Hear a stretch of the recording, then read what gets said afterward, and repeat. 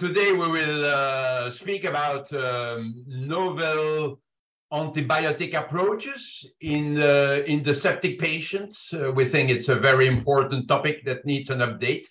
And for this, we selected one of the world experts, Professor Philippe Montravers, who is the head of the Department of Anesthesia and Intensive Care, Anesthésie Réanimation, at the Bichat Claude Bernard Hospital in Paris, which is a hospital with a particular interest or specialization in infectious disease. So, Philippe, thank you for being with us. Thank you for the kind invitation. Hello, everybody. Good to see you. Can I start with a general question, Philippe? And what is the current status about resistant microorganisms? Is it more a problem with gram-negative, gram-positive? Is it worse than ever? What can we say? So if we take a global, worldwide approach, things are getting worse and worse, with an increased frequency and variety of mechanisms of resistance among gram-negative bacilli and gram-positive cocci. Remember that we had, over the last 2 decades, a large spread of ESBL-producing enterobacteriols. Nowadays, we have carbapenemase, but we have also Staphylococcus aureus, methicillin resistance in community-acquired infections, resistance against glycopeptides, and I read recently that Vibrio cholerae has some mechanisms of carbapenemase producing strains. So this is a key issue. And would you say we need to reorganize the antibiotics we have to use them better? Or do we badly need novel antibiotics, or both? Well, indeed, this is both strategies. And this has been developed over the last 10 years, 20 years, with a two-hand approach. Firstly, with the help of microbiology lab, with new rapid diagnostic tests, new biomarkers are ongoing. But remember that today we have some mechanisms to speed up the diagnosis process. For conventional approach of pneumonia, it took up to 48 hours to reach the pathogen and then to get the susceptibility testing. These days, with MALDI-TOF or with multiplex PCR techniques, we can shorten this delay up to 30 minutes, except on some specific cases, reaching up 6 hours.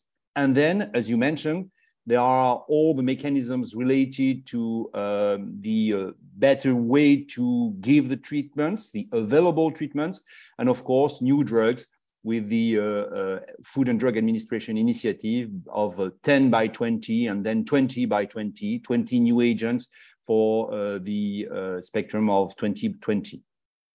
If we go back to what you said about testing, what is the current status of PCR techniques to identify the microorganisms early? Can we use it in our intensive care units today, and is it reliable? So many units these days in Europe have already these techniques available. But remember that we have many different focus, and what has been largely developed is for pneumonia, for bacteremia, but there is still missing zones, such as, for instance, deep tissue infections, such as bone or some remote tissues. There is some debates on the use in, for instance, surgical infection, intraabdominal infections. So it's a bit like the new era of, let's take the example of what happens in the early 20s with the new cars and new motors. We have all the companies on the starting line, and we don't know yet what will be the winner. That's right. Isn't it a problem that we may actually identify too many microorganisms, including those who are not really the bad one that we should incriminate? This is, yes, indeed, a key problem. When you use PCR techniques, you will gather all the organisms present in the respiratory tract, for instance, and you'll have to titrate or at least to think about what should be the pathogen and what is the conventional and commensal strains. So meaning that we need an interpretation, and once again, the microbiologist is absolutely fundamental in this analysis. Yeah, continuing with the things we can measure, should we measure PK/PD more commonly? Should we look at antibiotics levels in the blood to adjust the doses? Are we doing it enough in the world? So probably not enough. In many institutions, we have only dosage for glycopeptides and aminoglycosides, while these days, most of the problems are related to the use of other drugs. So that means that, yes, indeed, we need more data about therapeutic drug monitoring, TDM. Unfortunately, TDM is only focused on what happens in plasma, while most of the issues are related to what happens in the tissue, and we don't know on a routine basis what happens in the lung, in the central nervous system, or in the muscles. So meaning that it's an ongoing story, of course, but we don't yet have reliable data to know when you have an accurate plasma concentration, what happens, for instance, in the lung. What for sure we know is that if you have poor lung blood data, it's not good for the lung, for instance. Yeah, right, absolutely. What about what we sometimes call continuous infusion, but it's actually prolonged infusions? Should we use it more often in complex cases?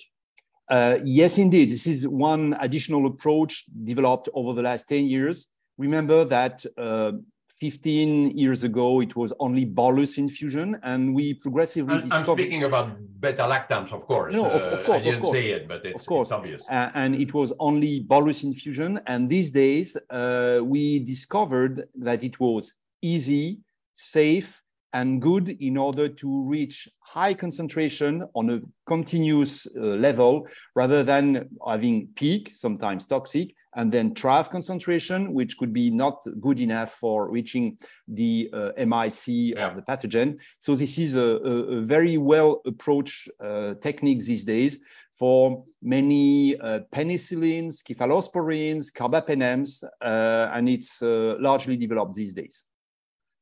We don't need to wait for the large prospective randomized controlled trials on this as they are ongoing now. Well, we have these trials, and for the moment, and to the best of my knowledge, we did not demonstrate a superiority of this continuous infusion versus bolus infusion. But we have to admit that it's a quite tricky situation to demonstrate a superiority, and we need probably 5,000 cases to demonstrate this point. Especially in heterogeneous patient populations, especially if we look at mortality. Now, let's speak about the novel antibiotics. Which are the most promising ones, in your opinion? So when you look to what happened over the last 20 years, we had firstly new anti-gram positive agents with new cephalosporins, then the oxazolidinones, then the new lipopeptides. And it's only at around 2010, 2015 that we saw the new anti-gram negative agents with new beta-lactams, firstly with inhibitors of beta-lactamase combined with all agents, with new cephalosporins or carbapenems. And then we had new beta-lactams against anti-ESBL producing strains, anti-Pseudomonas, anti-Acinetobacter. We have two other families of interest. It could be glycycycline for difficult to treat gram-negative pathogens, but there is also maybe some interest in aminoglycosides, and even for Clostridius difficile with these patients with a recurrent episode of C. diff in the ICU. And so we have new drugs in this setting also. Yeah, so it's good to see that there are new antibiotics coming up. We will remember that some years ago we were complaining because there was not much in the pipeline, right? Yes, indeed. But, well, we have to remember that it's a team effort. Firstly, involving the emergency department, the intensivist, the microbiologist, the ID physician, the pharmacist, We also need a better understanding of our epidemiology, considering community and healthcare associated infections. And we have to rely on the help of many specialties, including microbiology, including the pharmacies for TDM. And even if things are going better, we have to be very cautious in the use of these resources and to select the right drug at the right time for the right patient and for the right duration. That sounds like a very good conclusion of our small discussion here. We should not be too pessimistic. We should consider that the team approach is very important. I appreciated your comment about this. Philippe Montravers, thank you very, very much. Have a good day, my friend. Thank you, Jean-Louis. Goodbye. Thank you, everybody. Have a nice day. Bye-bye.